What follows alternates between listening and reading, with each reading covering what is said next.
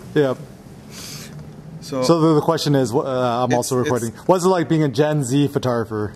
It's hard to get yourself out. I think it's harder than back in the day. I mean, it's definitely easier to share your photos, but it's harder to get like you're famous, right? You notice because there's so many photos out there. Oh. Especially with Instagram. So like, and also, I think the thing I find interesting is that like you like to shoot both film and digital. Mm-hmm. Is digital like still considered lame? Well, I know. Like, what do people think about digital photography? You know what I mean? Hires film photographers all the time. Yeah, you know what I mean, though, right? Yeah. No, I think there's they serve purposes. Different. Nothing's better than the other. In fact. Yeah. I just like film because the process and the look is unique, but you could almost achieve the same look with digital. Almost. It's getting closer and closer, especially with like Fuji and stuff like that. Oh, so tell me more about your like. So both of y'all's like YouTube consumption habits. I could spend hours and hours watching for real photography videos on YouTube. There's for real? So much. Yeah. I don't really watch photography videos. I like watching like random documentaries. I mean, like. My favorite are like usually I look for like there's like hour-long documentaries. Like there's one really good one about National Geographic photographers in the 90s. It's kind of an old one. There's a good Magnum one out there. My favorite documentary about street photography, you guys should definitely look this up. I don't know if you saw it. It's called Everybody's Street. Oh yeah, I like that one. You saw that one? That's a fun one. Yeah. I've never seen it, no. Watch it now. I think it's on Amazon Prime for free now. Oh, cool. What was that lady's name? Cheryl Dunn? Cheryl Dunn, yeah, that's a good one. Yeah, she filmed it on like 60mm, Super 8, and digital. That's cool. I think it was 2012, but I think two of the photographers since died. Who? It was that one lady, Jill. Oh, she died? Yeah, she just passed away last year. Dang, what's that? She was great, and there was another lady that passed away right after the release, I think. Oh, Mary Ellen Mark? Yeah, Mary. Yeah. Oh, she actually died. 3 now that I'm thinking of it. There's this one really old lady. She was like 90. Oh, whoa. Mary Ellen Mark died recently. She's probably top 3 favorite photographers. And then Jill Stein. Somebody I don't remember. Cheryl Dunn's the director. Anyway, yeah, that's my favorite. Oh, so what do y'all think is going to be the future of photography?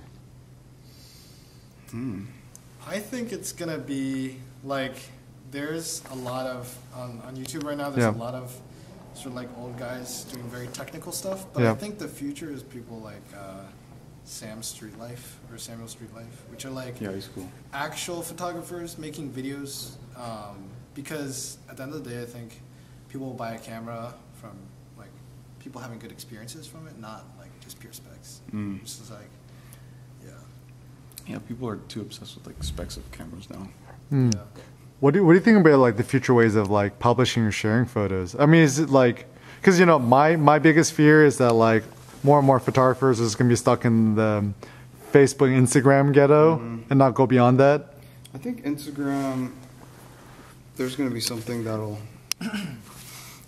pass it someday. Just like how MySpace was a thing and Flickr. that died. Flickr was huge. I think nobody uses that anymore. Yeah, Visco. But like that's just for like. Actually, use Visco to edit a lot.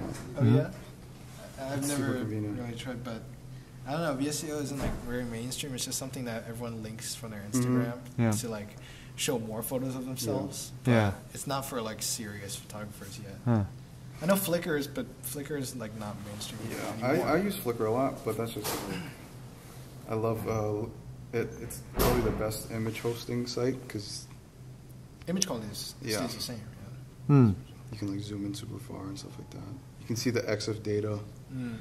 Instagram, it's like probably the worst quality for sharing photos. Oh, another question. What else do people, biggest misconceptions about Gen Z? That we're addicted. I mean, yeah, we are addicted to phones, but like, whether it's bad or like, some people it's pretty bad. Like if you're into all that Snapchat stuff, which is like pointless use of technology. But I guess if you're using it to make content and learn about stuff, I think it's much better. If there was phones back in the day, everybody would have been addicted to it. It's like my parents like, oh my God, you're always on your phone. Well, if you had a phone back in the day, you'd be doing the same thing. Yeah. Sure. Well, like when you, so I have a question. When you kicking with friends though, is it considered bad manners to be on your phone? Not if everyone's on their phone. I try and stay off my phone when I'm like with the friends, and yeah, stuff like that. yeah. And I can understand if you go on your phone and stuff, but I feel like a lot of my generation can handle like multitasking, being on their phone and paying attention at the same time. So they're just, you guys are more advanced. You guys are better at Yeah, multitasking. like, a lot of adults, they can't like focus on everything else and be on their phone at the same time, but That's probably because they're just not as good with their phones, but people who are like, we grew up with phones pretty much. I mean, like, with my digital, first iPhone came out when I was like 8. digital natives. Yeah. Well, doing's kind of cool too. Like, you guys love photography and you guys have iPhones, whatever. But y'all's not like that crazy about having the newest one, it seems. Mhm. It's like, oh, okay, it's cool, but then you still prefer to Yeah, shoot with I like. think the best iPhone that ever came out was the 4. Oh, really? Why? Why I the think 4? it's SE. SE. Oh yeah, the SE is SE. great too. Why you like that one? Like everything after the SE, It was bad. well the SE is basically the 5, but Yeah. everything after Yeah. got so. I mean, I have a big fat case on here. Yeah. Yeah. Nobody asked for the phones to be any thinner. Yeah. Yeah. No one asked for computers and phones to be Or, paper thin. Yeah. Like, I want my headphone jack back. You know? Yeah. So, And the SE was just pocketable. I mean, it was like had a great form factor. yeah. And Ah. tactile buttons. The only reason I upgraded my phone is because the battery gets worse and worse and worse. Oh, I think yeah. Apple has some sort of weird monopoly on that shit. So Oh, the yeah, iOS for sure. stuff, they keep pushing new updates, so then Yeah. the older phones can't handle it. sometimes they just update it without Yeah. your consent, which is like, come on, man. Yeah. So, what advice do both of you guys have to older content creators? Like Go us. take photos. Go actually take photos. Actually, take photos. Go actually Photos. take photos, Don't yeah. worry about the specs of that stuff. It's like, at the end of the day, a camera is just a box that collects light, and a lens is just a piece of glass in the front. Hmm.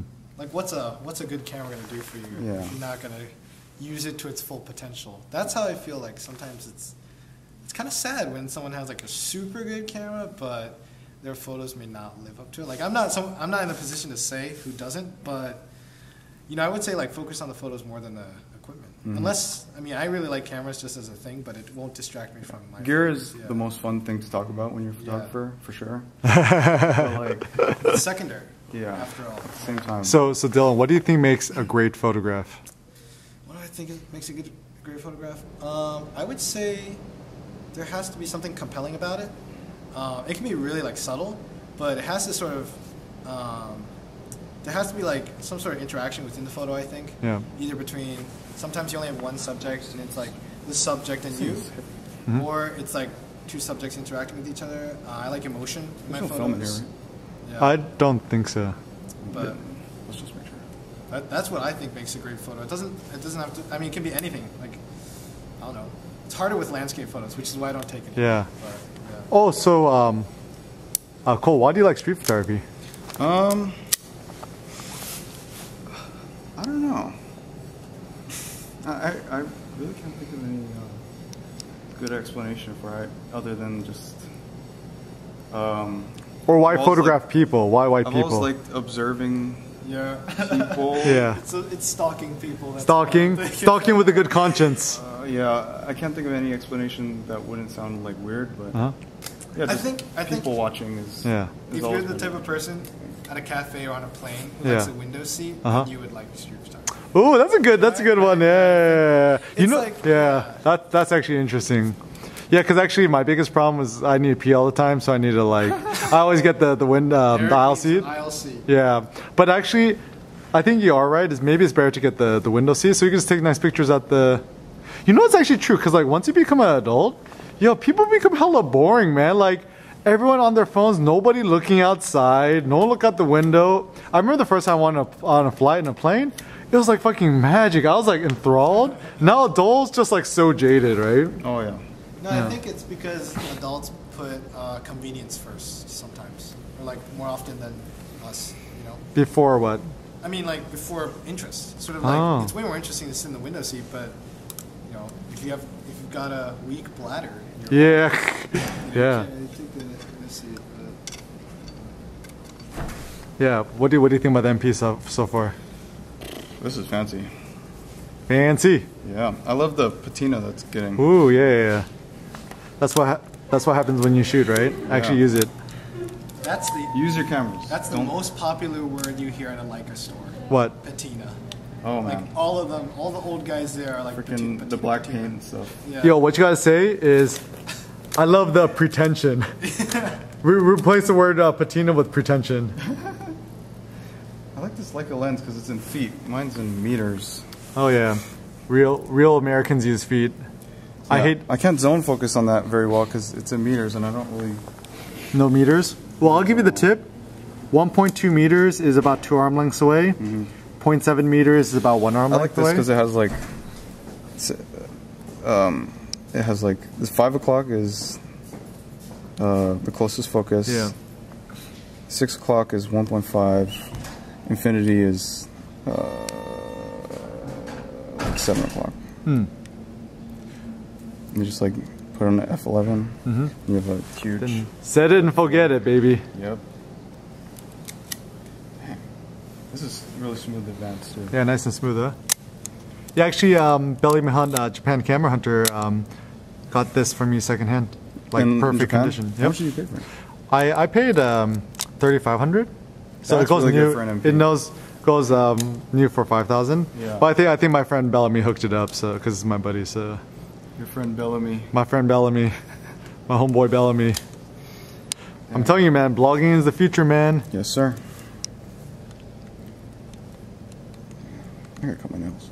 Frick. It's alright. Be like those be like the drug dealers who grew it out. You know what this kind of looks like? It looks like a penis. Where? Look, that's the head. Look, it's kind of phallic looking. Let We me try can't to see get it let on me the- try to get Dirty the mind. focus in. Oh yeah, it kind of does, huh? You see it? I wonder Yeah, I see it. if the Germans are onto something. Hold on, let me I see. don't think they realize that because look, it literally looks like a. It would make more sense It if the kinda camera does. was French, It kind of does. Oh yeah. but it's German.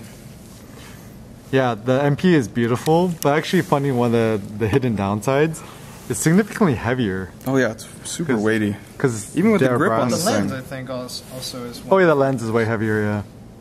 Let's see, because this is the same lens. Yeah. Like, Pathetic. yeah. Significantly heavier though. This is.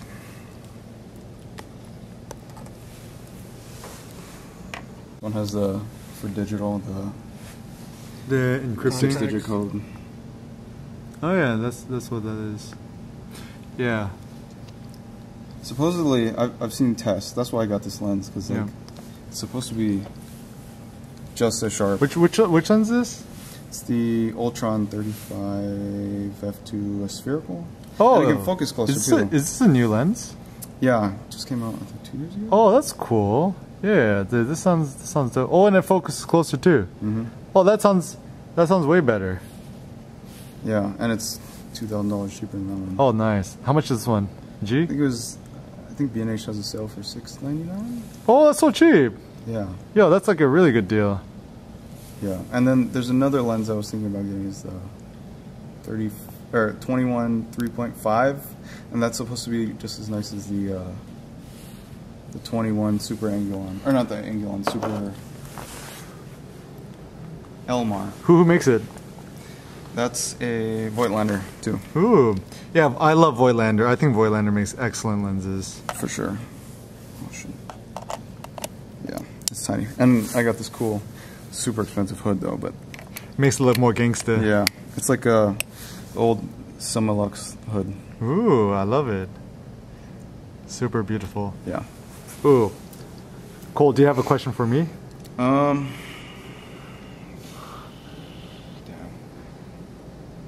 I don't. Dylan, you got a question for me? Huh. Put that. I don't think so. I've asked you most of my questions. You also live like 3 minutes away from me. Oh, nice. Cool. Boys with toys. Yes, sir. Oh, I think a good question for Oh, that's so smooth. people our age is, how do we afford gear? Oh, that's a good question. Yeah. So how do you afford gear? That's a good one. That's like the number one thing people ask me. Like, how do you afford? All you got to do is get a job. Yeah, get a job. Right? I worked as a lifeguard for a summer and I made so much money. Oh, for real? Yeah. How much you get paid as a lifeguard? I think it was like 13. It was almost $14 an hour. Well, that's pretty good. Yeah. Are you a good swimmer? Yeah, I was on the swim team. Oh, wow. So yeah. So people think that y'all just a bunch of like entitled, degenerate kids who You know get what? You know what? money Works. from their Yeah. parents. I think at our age is probably the best time to buy and sell gear. Why? Because like we're not paying taxes yet. We're not like. Paying How you know about taxes? Well, I know because my parents are like. Yeah. We have to. Uh-huh. But right now, I mean, we don't really have that much to lose. Yeah, If yeah. we get a job, most of the money is still ours, unless Yeah, yeah. we're supporting our families or paying for a part of our tuition. But I mean, a lot of it goes into our pockets. I Yeah. guess. Oh, that's smart. So, right now, I think it's the best time to like try out the gear. Like, Yeah, buy all the shit you want. Yeah, try I it really out. Like just working and then like buying the stuff that I can afford, and then it feels good. If you don't like it, you just return it, get your money back, and You get some know, other cool you guys stuff. are smart too because almost anything in life is so much more great when you actually work for it. It just feels so Yeah. much better. Like I'd much rather like buy my own camera, even if I can't afford the best one, Yep. than like get gifted a good camera. I mean, I would never Yeah. get gifted. I don't think anyone would give me a camera. Yeah, actually, my first car, I bought with my own money, Yeah. $1,200, like a 1991 Nissan Sentra, and I had so much pride in that car because I bought it with my own money. Actually, one of my first gigs was when I was in high school. I built custom computers and I sold them to people, my friends, and I made about like $1,000 in profit, and I used that to buy my first car. So I'm like, pretty happy about that. I made actually quite a bit of profit from selling model planes. Oh, I really? flipped a bunch of model planes, like Wow. these really fine die-cast models. Yeah. And over time, they like most of them kind of doubled in value. Whoa. And I sold it off. It was like, I mean, it wasn't like amazing value. It was just more like I bought it for like 35 to 45, and then I could sell it for like between 65 to like 85. I had Oh. one model that I sold for 120. Well, that's pretty awesome. Yeah, so you know, like I had about 30 of them. So that was pretty big profit, and that's how I bought one of my first. It was like my second camera. It was like a Canon 7D, Uh-huh. and then after that, sold the 70 Mark II, sorry, and then sold that. It was a refurbished one. I sold that, and then I saved up a bit more, and then I bought an X Pro 2. Oh, That was what nice. I used most, for most of my photography. Oh, so Dylan, you've been having fun making videos? You said Well, you're low-key addicted to making videos Low-key now. addicted to making videos. Why do you but like it? They're just really fun. And Why? I like finally have a platform, to Oh. just get my photography out there. So what's your favorite video you made thus far? I don't know. Like I kind of like the one I made recently. I'm kind of proud of it. Which one? Gotta say, the one where I did street photography with this thing. Yeah. It wasn't really street photography, but it was like street. That was a good stills. video. Yeah, you like that? That's probably my favorite. I'm kind of proud of the pictures I took with that. Oh, nice. Mostly. Cool. Why'd you like that video? Well, I love watching photo walk videos. Yeah, my favorite are like Paul videos. Yeah, he was like walking around like sort of an industrial area. And he made some pretty interesting. Oh yeah, Dylan. What's your channel again? What? What's your channel? Oh, Dylan Fan. It's just Dylan. How do you spell that? DYLAN FAN. Uh huh. What's the easy way to remember your name? Let me see, like Dylan, and then like I know one of my nicknames. Oh, you can say nicknames- Dylan like Bob Dylan. Yeah, Bob Dylan. That's why my mom named me Dylan. Oh, actually. for real? That's her, like, Wow. favorite artist. Uh huh. And then Fan like AC Unit, because like That's my pretty nickname good. at my job right now is Dylan AC Unit. 'Cause I Yo, remember that's my pretty last name, hilarious. yeah. That's pretty hilarious. So, yeah. What's this kid doing over there?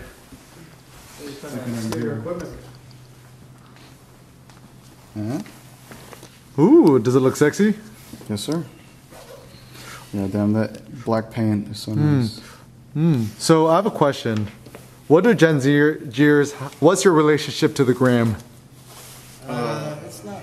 I mean, I use Instagram a lot. I'm on Instagram all the time. yeah. Unfortunately. Yeah, it's just I find it's the best way to connect with people. Yep. As far as photographers, besides in real life, but like you can find people on Instagram and then meet up with them in real life. So Actually, I think. Well, first it's like YouTube, Yeah. and then it's like email, and then it's Instagram. Wait, why email? Because email is like more proper, and like I think, like if you're gonna send email, you're gonna put more effort into it. Yeah. Because like a famous photographer probably gets 100 DMs. Mm-hmm.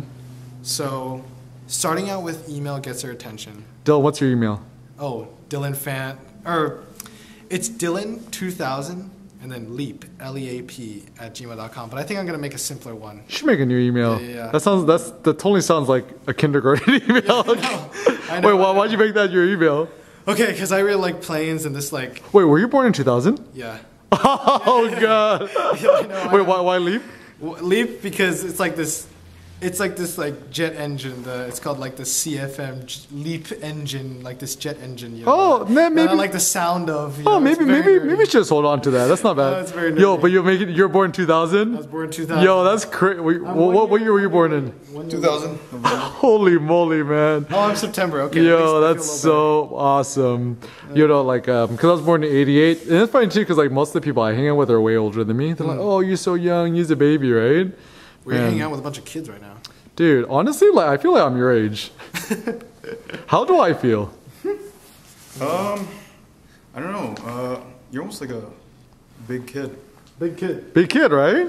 I mean, you live I've freely. never met a happier 32-year-old. Oh, thank you. I appreciate that. Because honestly, like, man, people take life way too seriously, People take life too rigidly. too rigidly, yeah. I mean, you can be serious, but you gotta have some sort of, I don't know, some chill. Yeah, my new life thing is gonna be like to take life more relaxed. I'm gonna open the door for this dude.